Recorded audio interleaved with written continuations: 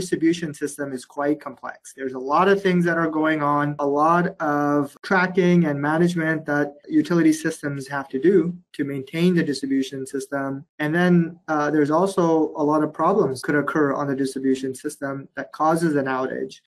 So there's a lot going on. So a typical utility distribution system has like a overhead 115 kV line. There's high-side protection. There's a standard transformer size there. And then on the low voltage side, typically it's 12.5 kV. And we have just represented main aux bus. We'll talk more about this later on. So what happens when we have another protected device in line of this feeder breaker? So what happens when you have multiple reclosers on the distribution line? Okay, so coordination, what is it? Why? And someone who's exposed to this is going to be easy for them, but other people may not be. So what is a coordination? Operation will only occur when there's fault current that is above 1200 amps, and it'll occur with no time delays. But what happens when we have two reclosers on the line?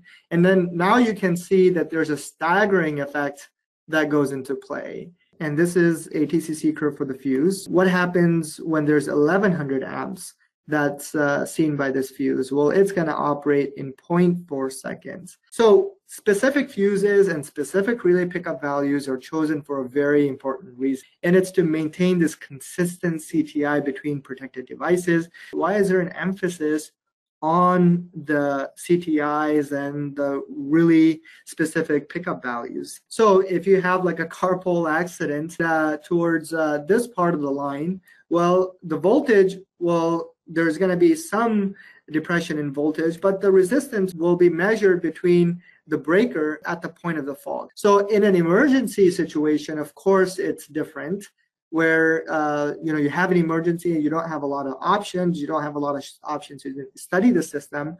But if it's something that's more common, then utility engineers do study and make sure that they have that. So let's talk about miscoordination. So miscoordination, the indication of a possible miscoordination occurs just in general term. The upstream protected device operates before the downstream protected device, or the upstream device and downstream device operate at the same times, or they just don't operate. Okay, so hotline work switch, we talked about this, right? And utility company, they have a lot of different names for the same thing. Hotline work switch is very similar to maintenance switch that you might find in low voltage industrial and commercial systems. But what's important is once the activity is completed, is to turn off that feature. Because if somebody forgets to turn it off, then at any fault that occurs beyond this recloser is going to force this recloser to operate instantaneously rather than to apply this fuse, right? So forgetting to turn that type of feature off is often a cause of misoperation. So what happens when there's a carpole accident and these distribution cables that are now insulated fall on the ground?